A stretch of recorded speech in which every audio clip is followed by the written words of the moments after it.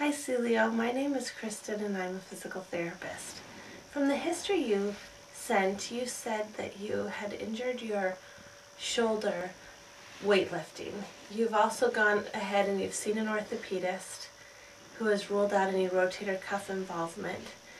And the only thing that the MRI report, upon what I had read about your MRI report, that it showed, the significant findings showed that there were some changes within the acromioclavicular joint, which is the joint right here. That is not uncommon for weightlifters to have, but it can remain painful. So a few things that I would like you to try that could help. The first thing to help that joint stiffen up and to prevent the strain part of it.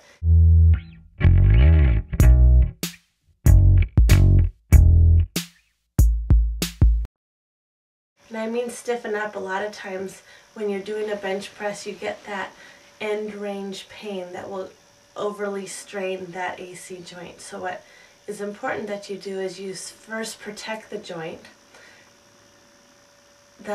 Some of the things that help is that you can tape directly over the joint to support it. There's also some various taping techniques, but even just taking athletic tape and taping right over the joint to add input to the joint, that could help make the joint feel a little bit more protected. But the most important thing you can do is to avoid any positions of strain. The things that are going to hurt you are things out here, things here, end range out this direction. So what it's important to do is to just stay shy of your pain, not try to test it. What a lot of people do is it'll feel better for a few days, so then they'll keep testing it, which actually irritates the joint. So you want to really protect the joint for a good 4 to 6 weeks. You can still do some of your weightlifting, but what's very important is that you stay below your level of pain. The other thing that is very important when it comes to strengthening, particularly the shoulder, is not to forget the whole shoulder girdle. And often what weightlifters do is they'll lift weights and get stronger here, but not necessarily in a good posture. So what I would like to show you is what I call scapular setting. So what you do for scapular setting is, most of us have posture like this, and what's important is that we bring our posture here. So our scapula, which is your wing bone, actually sits down further on your back.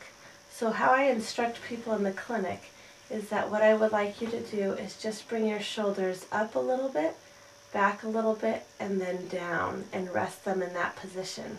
And as you just practice keeping your shoulder in this better position, your postural muscles here through your back are going to automatically strengthen. So then as you get stronger and you're able to hold this position, that's when you begin to start with lighter weights and you can start strengthening here. A lot of times what I see in the gym is that people will round their shoulders here and then do all their biceps and arm work in here. And it's very important that you bring your shoulder blades up, back, and down and set them in this better posture, which really takes a lot of the strain off all these shoulder muscles. So that's your homework, is to practice this and to hold this improved posture for all your activities throughout your day.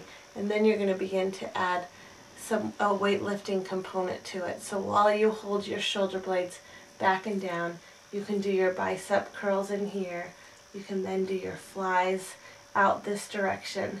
But again, see how my shoulder blade stays down versus coming up and forward.